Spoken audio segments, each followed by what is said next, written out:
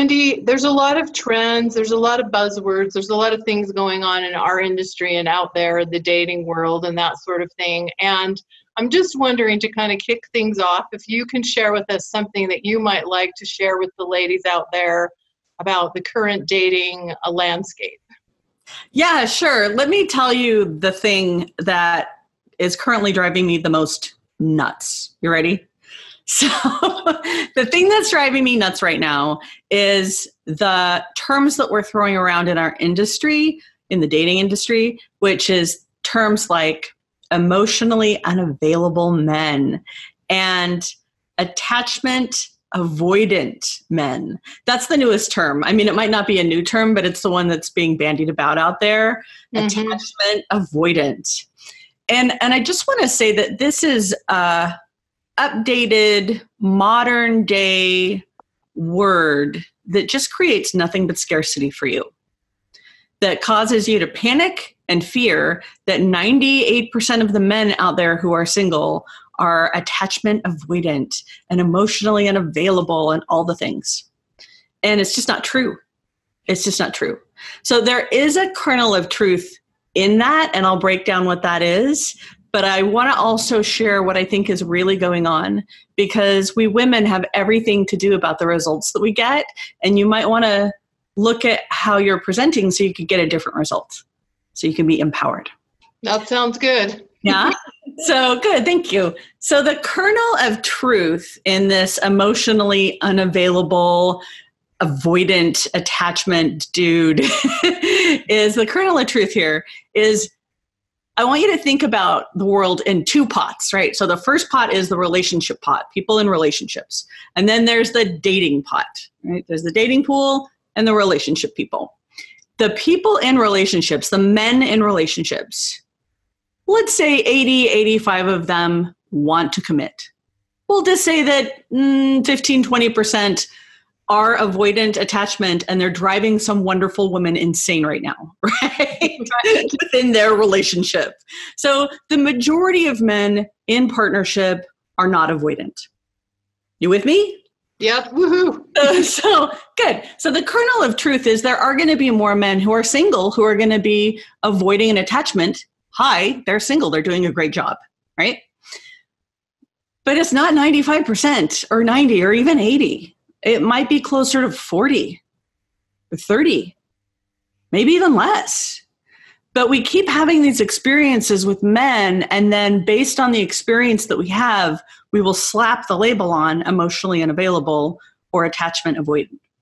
When really, if you knew what was really happening, it's not what's happening here. He's not avoiding. He's just stepping back from you. So why would that happen? Why would that happen? Why would that happen? And by the way, this is nothing I've ever done before. Ha, ha, ha, ha, ha. What I'm about to share with you, I did way more than once. So we're not alone here, sister. So, right.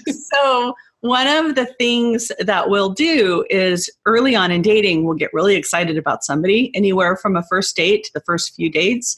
And we'll start sharing our hopes, dreams, values, and life goals.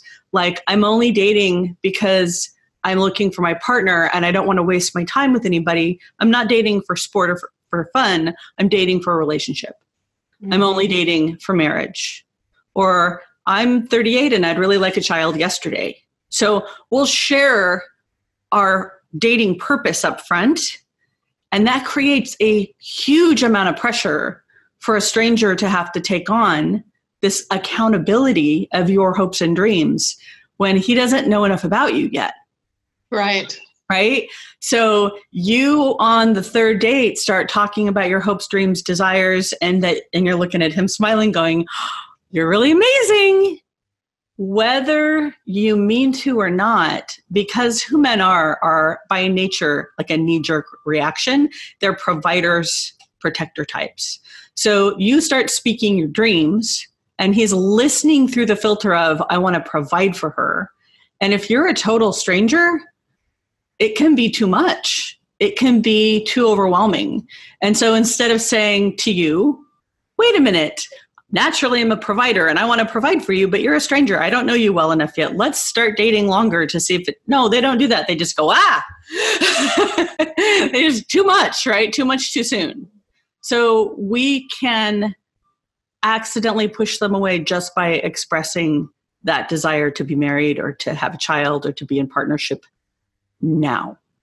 And also because it gives them a feeling that they're a wallet or a dad, a baby maker, right? They will feel like they're undervalued for their whole self and that you're only looking at them as a package, that you're objectifying them, right? So there's that piece to it where they'll back off if we're coming on too strong. And we don't even know we're coming on too strong because all we're talking about is our hope, dream, and desire for our future. So I just wanted to say that. So I want you to be careful before you label a man emotionally unavailable or avoidant attachment. What have you been talking about with him? And are you putting the cart before the horse on this one? And another thing to do instead of think, is this one avoidant? Instead of doing that and focusing on that and calling that in because you're focusing on that, instead of focusing on emotional unavailability and avoidant, just date people. Just date men or women or whoever you're dating, right? Just date people. And as you get to know them and you're slowly rolling out who you are and what you're about and what your hopes, dreams, and desires are, eventually, you just keep looking to see, here are the things I need. Are they interested in what I need? Do they want to provide for what I need? Are they coming at me or are they backing off? That's it. That's all there is. And you and I have talked about some of this before, Wendy, or at least pieces of this. And one thing that we know is that a good man, a man that's, when I say good, I mean a man that's good in terms of wanting similar things to what you want, or at least open to that, he takes the responsibility of providing for you really seriously. So he takes into account when you're speaking those things, you know, can I provide what she would expect as a boyfriend or as a husband or whatever. He's taking that seriously. And so that's part of the reason why it might feel like he's kind of behind where you might be in terms of putting those next steps out there. And I think often women misinterpret that as being he doesn't want to commit, or he's a non-committal or not emotionally available. I think that's at least a sliver of what we're talking about here. Absolutely. Yep. Yeah. Would you agree with that? Yeah. Absolutely. 100%. 100%. Mm-hmm. Yep. Because I think for a man, you're thinking you're expressing your hopes and dreams, but he's hearing it as, this is now going to be my responsibility. This is now going to be my job, right? And like you said, if he doesn't even know you, he's not ready to take that job yet. Yeah, and there's certain things that we do that men don't do, and I'm generalizing like crazy here. So if this shoe doesn't fit for you, don't try and cram it on. But that we women often will say yes to somebody not knowing who he fully is, and we figure if there are things that we don't like about him, we'll just figure out how to change him. Oh yeah. And guys don't do that. And that's why they take longer to commit, is because they're looking at the whole package and they are really looking to see, can I provide for her and her hopes and dreams? And can I deal with every way that she is as I'm starting to see all of the dimensions of her, right? Can I really deal with her? Because they're not going to try and change you. Right. Yeah. Yeah. Whereas we sometimes think they're going to be our big fixer-upper project. A project. Yeah. Yeah, so I completely agree with everything you've said, but I want to play devil's advocate for a second here, Wendy, because I know there's also advice going on out there that I've heard where people are saying, well, you've got to be authentic and you've got to say what you want right from the beginning and put it all out there. And then if that scares them off, then they're the wrong guy. You know, you've heard this too, right? I have. And in fact, one of my very favorite people in the whole world actually tells women about this. And I went to her and girlfriend to girlfriend, I said, you can't keep telling people that. It worked for you. By the way, that's a ship horn. Sorry about that. I live right on the water. So I said, you can't keep telling people that. I said, when it worked for you, you're telling people that it worked for you. When it worked for you, your now husband, who was sitting across from you, when you were rolling out your big future, was already in love with you. Right. Right. So for us, really lucky people who get to use the apps and the online and the matches and the OkCupids and the Tinders and the Bumbles, for those of us lucky women who get to use those sites, those guys don't know you. They're not in love with you. You roll that stuff out on a first date, he's gone. Mm-hmm. Gone. And trust me, I took my friend's advice and I watched like a science experiment blow up after blow up after blow up for that exact reason, rolling that out on the first date. And I didn't want children. I didn't even need marriage. I mean, I am married now, but I didn't need that. I just needed partnership. So from my vantage point, I thought I had like an edge on my sisters who right around my age were looking for marriage and children. And I was like the easy one. Right? I'm easy. You totally can commit to me because I hardly need anything at all. I'm very little trouble. And when you roll all that out there, it's too much. It's too much for accountability. Mm-hmm. Yeah. And so I think this doesn't mean you're not authentic or you're not real. I think that just looks a little different than what we're talking about. Being authentic and real doesn't necessarily just putting all those. Yeah, I mean, would it be inauthentic of me not to share with you the details of my sex life? No, that wouldn't be inauthentic that I didn't share that with your audience. That would be prudent to not share that with your audience. Just like it would be prudent to not talk about a prenuptial on a first date. Right. It would be prudent to probably not talk about sex on a first date. Right. I want to have sex with you. So it's also prudent to not roll out your hopes, dreams, and desires with your long game in mind, because it is like talking about a prenup on a first date. It's too soon. And you can be 100% authentic in you and share who are you and what do you care about and what do you love about your life and what are you up to and what are you doing next summer. And like there's all that authenticity that you could just talk to him like a person instead of a future wife. Yeah. Future. Yeah. So this may take us a little bit off track, but since I have your wisdom here, Wendy, I want to ask your opinion on something else that's maybe a little bit out there in terms of where we're going here. But I want to ask you if it's okay. I also feel like this term that is thrown around so often, and in some cases is real, but I think it's overused, is the term of narcissist. That's another thing we hear about so much, is how many narcissistic men. I mean, I feel like I read that, hear that, talk to people about that every day, and I'm thinking, yes, there are narcissistic people in the world, but really, are there this many narcissistic men out there? And I'm wondering what your opinion is on this one too. I just feel like you and I just know so many clinical psychologists that have the degree to diagnose all of these narcissistic men. Right. Drives me nuts. No.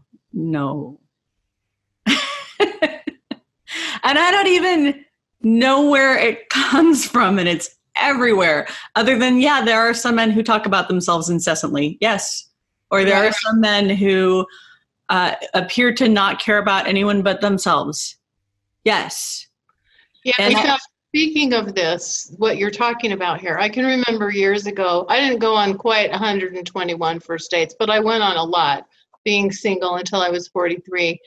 And I can remember one man I went out with, and Wendy, the whole time we were out, he talked incessantly about himself, did not ask a question about me.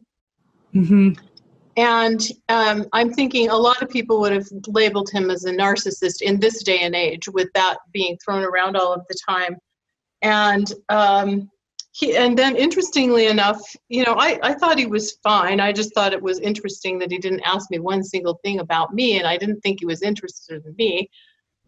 But he asked me out again, and when we got out on our second date, he said, I was so nervous that he said, I just rattled on and I was trying to impress you. And he said, I'm sure I didn't impress you. And I've thought about it ever since, and I'm really sorry. And he turned out to be this really, really nice guy.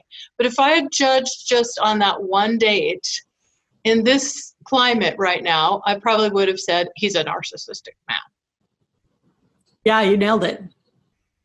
You know, you could have left off the part about that what he said on the second date.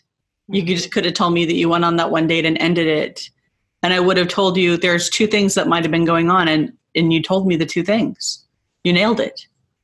And this is why incessant talking on a first date should be more like a little pink Post-it note that you make a note to yourself and check back the next date. But it's not a red flag. It's not a red flag. Mm-hmm. The pink Post-it note. Let's check back. Other than the fact that he talked the whole time and that was really annoying that he didn't ask me anything about me, all of the things he said were pretty interesting. If he were like a normal person and we could have a two-way conversation, would I like him? Yeah, I think I would. Okay, so pink Post-it note, I will note to myself to see if he talks this much next time, but let's give him another go. Mm-hmm. Because of that thing, there's 3 different things happening. One, he's nervous because you're amazing, which means you're going to turn somebody down because he likes you too much. I promise, once he gets to know you, he won't be nervous around you. So that goes away, and it would be a crime to turn down someone for liking you too much. Not a good reason. So nervousness. Second thing is what naturally happens between a man and a woman when they like each other is he tries to impress you, you try and attract him. So all he was doing was his biological knee-jerk animalistic instinct response was to be nervous chattering, and what was coming out was impress. You know those guys who are trying to impress you and you're not impressed, you are not easily impressed. He has to try harder than that. Ugh. No, they're actually doing their biological job, trying to impress you, just like you try to attract him. You stand in front of your closet trying to figure out what to wear and how to make your hair shinier and prettier and how you're going to wear your face and all the things. That's what we do. He's trying to impress you. That's what they do. So they do that because it's natural and instinctual and their animal does it. But they also do it because they want to see, I have to be able to impress her, because if I can't impress her, I'm never going to make her happy. And men only partner and marry women they can make happy. So part of it is animal, part of it is human spirit, and part of it is animal. So he goes out on a date with you and his animal side is trying to impress because that's what they do, like a knee-jerk response. And then spirit is looking, can I impress her? Is this working? Can I make her happy? So in conjunction, right? So he's chattering away. He's impressing like he's supposed to because that's what nature does. And he's not asking you anything. There's 2 things I want to say about that. One is they assume if you have something to say, you will jump in, even if you have to interrupt, because that's what they would do. And if you sit there silently because you're graceful and polite, he'll keep talking if he's unconscious like that and nervous. Mm-hmm. And so then, bam, label narcissist, right? The other thing that happens, and this might just blow your mind, is he didn't ask you anything about you because he was already a yes to you. When chemistry is so high and they like us so much, they're done. All their job to do now is to win you over by impressing you and chatting incessantly. And they're not asking you questions, not out of a disrespect. They're not asking you questions because they're already a yes to you. So he already has decided in his brain who you are. Now, that's not lovely. That's kind of objectification, right?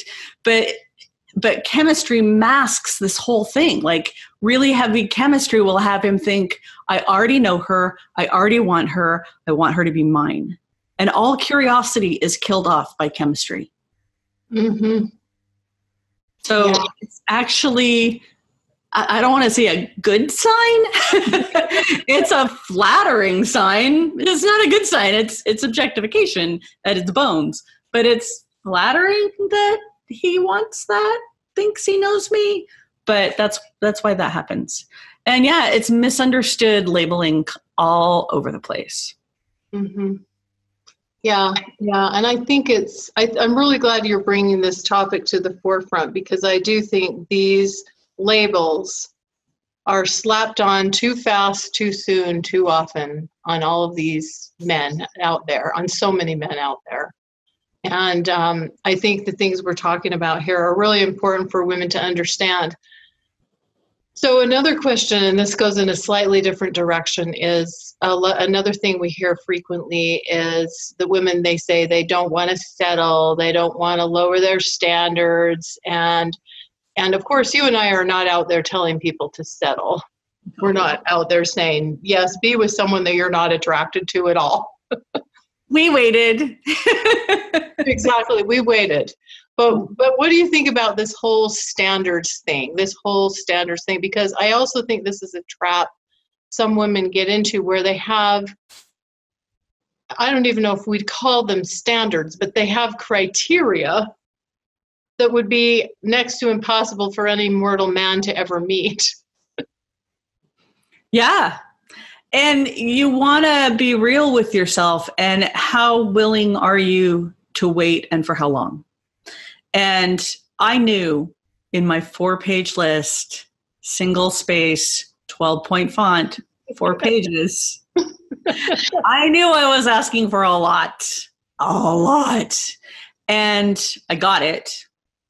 And it took me 121 first dates and a decade. Are you willing to keep a 4-page list if that's what it's going to cost you?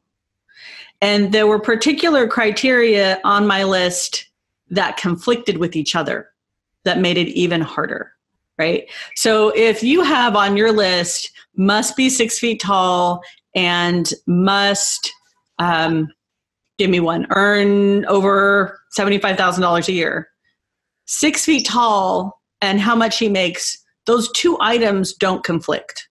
They're unrelated to each other. But there might be things on your list that do conflict, and I'll give you mine so you can just see it. One of the things that I absolutely had to have was someone who could make me feel safe. And I'm already a big woman, so he had to be bigger than me, stronger-willed than me. He just had to be a bigger presence and also make me feel safe in the world and make me feel emotionally safe, right? A lot of women like that one. Mm-hmm. So it's already a tall order because I'm big and loud. I'm already big. I'm a big presence in the world, right? So now he's got to be a bigger version. And I live in San Francisco, the land of the 5'7". So the land of the 5'7". The 5'7" man, yes. Got it. So, I'm looking for this needle in a haystack just with safe, right? So I'm looking for safe, and safe is hard for me to find in a town where everybody's nerdy and intellectual and not in their physicality. If I went to Texas, could be a different deal, but I'm in San Francisco. So safe. Now, the other thing on my list, after being single for a really long time and being in a long-term marriage before that where I was the boss, what I needed in a partner was I needed a lot of freedom and autonomy. Those 2 things conflict. The guy who can give you freedom and autonomy is not going to make you feel safe. He's going to be all even Steven, equal life, partner, we're going to do it together, go fly off to Africa and do a 3-week save the people deal, go ahead. But he's not going to make you feel safe. And then the big, strong guy who does make you feel safe isn't going to let you fly off to Africa for 3 weeks because he's going to be worried about your safety. Mm-hmm. And so your freedom is now hampered. So those 2 things literally conflict. Are you willing to wait it out and find the 0.5% of men who can make you feel that way? Or would you rather not be so picky and pick one? Okay, well, freedom is more important than safety. I need to go to Africa for 3 weeks, so I'll figure out how he can make me safe in other ways. Maybe he's going to be 5'7", but I'm going to look for things in this guy that will give me a sense of safety. I'll create my own structure of safety with this guy. So how creative can you be about it? Right? Mm-hmm. Well, and I think this comes down to also really knowing what your absolute have to have list would be, your absolute things you absolutely have to have versus the nice to haves, because I think so many women would, whether they have it on paper or whether it's just in their minds, would have a very long list of nice to haves. Mm-hmm. Those are not necessarily all need to haves. In fact, many of them are not. And so I think it's important to be clear about what is really most important to you, works with your values, works with your lifestyle, works with your overall life goals, and what those things are that you most need. And how you can tell the difference between what you have to have and what would be nice to have is by answering the question, would I rather be alone than be with blank? Mm-hmm. I mean, I certainly would have loved 6'5". Would I rather be alone than not with 6'5"?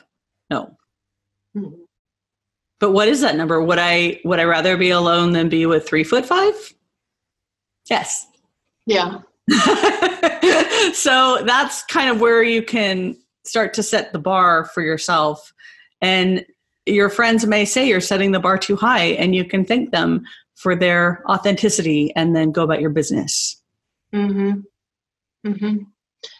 So, Wendy, I want to ask you another question, which is a little bit, again, not related to this, but again, since I have you and can tap into your wisdom, since you did go on these 121 first dates, if you were to just share, and I know you share some things in your book and in previous events and things like that, but if you were to share 2 or 3 things that you learned, 2 or 3 big things that you feel like you learned from this experience that you think would be valuable to the women out there about dating, whatever, what would they be? Well, but I know you can handle it. Yeah, no, that's fine. I love an exciting new question. One of the things that I learned was that there are a very small percentage of men, maybe 20% or less, that if I really, really, really liked them, but I wasn't attracted to them, that they could flip me. So I had the experience of giving a guy a chance that I was so excited about him before we met. I mean, on paper, on the profile, it was like, oh, I never see this. He's so amazing. He's just like me. He's a bigger and stronger version of me. And he's a weirdo like me in these areas. And I love that about him and so much potential. And when I saw him on site, I was like, damn it. Oh, Nope. And we sat down to dinner and we had this really long date. And by the end of the date, I was like, I'm not attracted to him, but I could definitely be friends with him. And he asked me out again, and I kind of pushed him off. And he was persistent. He asked me out again. I said, fine. And second date was okay. And then I needed a date for something. And I said, do you want to go to this thing? And he jumped on it. And by the end of the third date, 3 a.m, we're sitting in my car in front of a parking garage where his car was, and we just didn't want to leave each other. I'd flipped. I was 100% in by date 3. He was wildly attractive to me by date 3. So that rarely happens. And by the way, that doesn't really happen for men very often ever. right. But we have the luxury of having that happen in 10, 20% of men out there. So give the man a chance, but only give him a chance if you really like him. You're just super bummed out that he's not your type, but you respect him. You think he's hilarious. You like who he is, what he's up to in the world. You have material to go the distance. That's the guy you want to give another chance to. And the very most important lesson that I ever learned on 121 first dates is I could date men who were outside of my type and fall for them. But what I could never do is I could never date a guy who was outside of my tribe. And what I mean by that is I might have gone on a date with someone I thought that was smoking hot and liked me and was amazing, but man, he was not in my tribe. He did not see the world the way I did in any way, shape, or form. I found it really hard for me to be seen by, for who I really was or what I meant by things. If you're finding that you're working really hard at explaining who you are or making your case for what you're about, you're just not in the same tribe. Mm-hmm. And I'm not saying you have to, match up 100% with somebody. You don't have to be all matchy all the way across the board, but you have to have enough in common or enough that you see the world in the same way, that you have an ease in relating to each other. The chemistry will have opposites attract, but that's only to make a good baby. That has nothing to do with a happy life. Right. Imagine politically if you had someone completely opposite from you right now. That might be a nightmare, right? So, the opposites only attract from a chemical standpoint, not from a fun life together standpoint. Being similar isn't boring. It's actually pretty great. Mm-hmm. So are you talking more about, I get the worldview piece, the political piece. I think what you're talking about is a lot, maybe values. You have to share some common values. Doesn't mean all your interests or hobbies have to be the same, but maybe some values. Yeah. Yep. Absolutely. Common values, what you care about, what matters to you.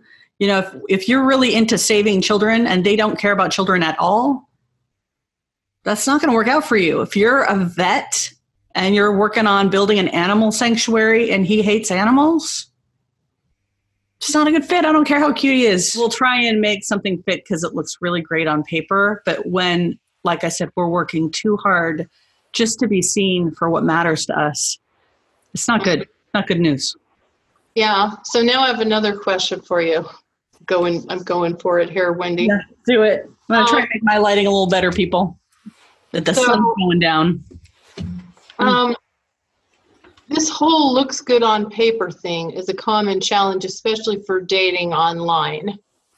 And it always amazes me. I can remember back to when I was single, going to this party one time, and it was a big, like New Year's Eve party. It was like wall-to-wall bodies everywhere. And I was observing because I was kind of stuck in a corner. I couldn't move. I was kind of blocked in because of all the people there.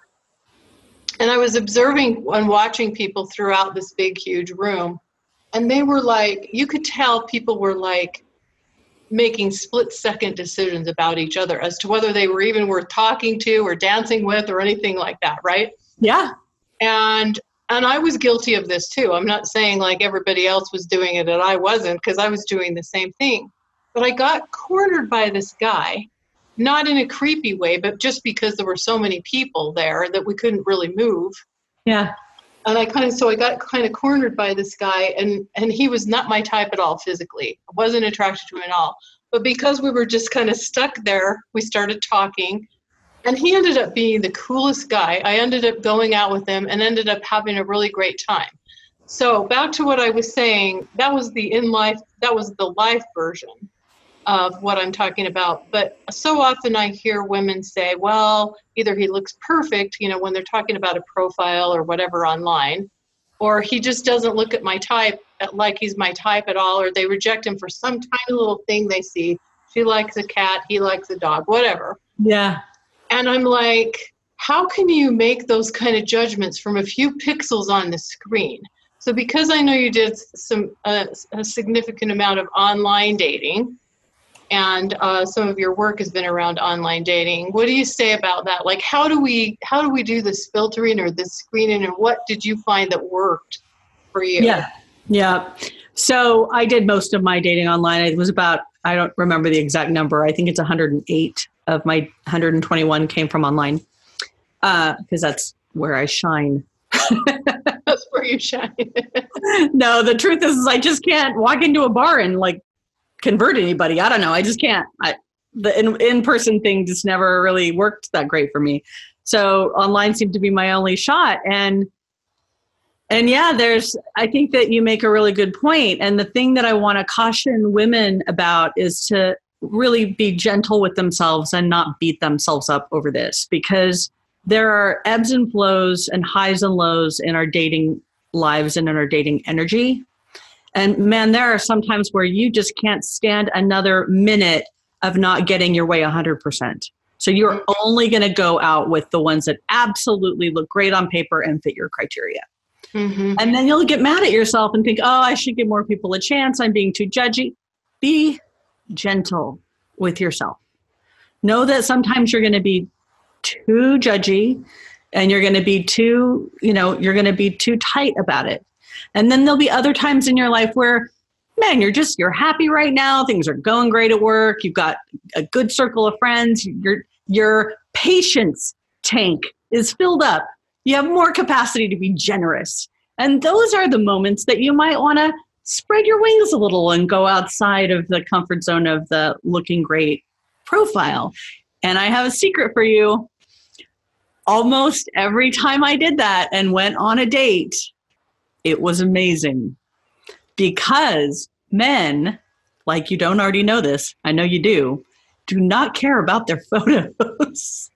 And in fact, in my personal experience, when I read a profile of the creepy guy and his profile was written like a writer. I'm a writer, so I love a good writer. So if I could read his profile and he could write well, sexy, and he was doing something I was interested in, and all the brackets fit with the height and money and all the things, all the deal. But I looked at that photo and I was not digging him.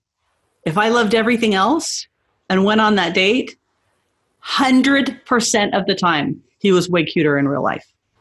Some of my very best dates, some of the ones who got away were just, I should have passed them by. And I was like, nope, I'm going to give him a chance mode today. I'm going to read Mr. Cross-eyed, creepy-eyed guy's profile. Creepy eyes. He had creepy eyes. Number 113, creepy eyes. Felt totally in love with that guy. So, sometimes you got to do it. You see the creep factor, but then you read. Mm-hmm. Yeah, and what you're saying about the photos is so true. It's just painful, some of the photos that are out there. And to be clear, like if I'm not talking the dude who's flexing without the shirt. That's a bad judgment guy, right? I'm not talking about that guy. I'm just, if he's showing bad judgment in the photo, that's different than just a bad photo. Okay, right. Continue on. Right. Yeah, that's different than just kind of an out of focus, unflattering photo. We're talking about two different things. Yeah, and I like what you said too about women being patient with themselves, because I believe, as women, we, at one time in our lives we have monthly cycles. If you're beyond that, I still think women are always cycling. Yeah. I think we're always kind of in an energetic flow somewhere in that cycle, and I think that for me was a continuing, ongoing process in dating where. I would be, like you said, up for being open, free, willing to give people a chance. My patience meter was up, and then other times I wasn't. Right. So I like the way you framed that. That's really helpful. So, Wendy, I know I could talk to you all day because I love asking you questions, and I love hearing your point of view. Thank you. I love to play with you. You're so great. Before we wrap up, any last words of wisdom or a last parting thought you want to share? Yeah, the real success. The real hot tip for dating success so you can find your love, here it is. Get started. Don't settle. Don't stop. I love it. And on that note, ladies, we're so glad you joined us. Bye for now. Bye.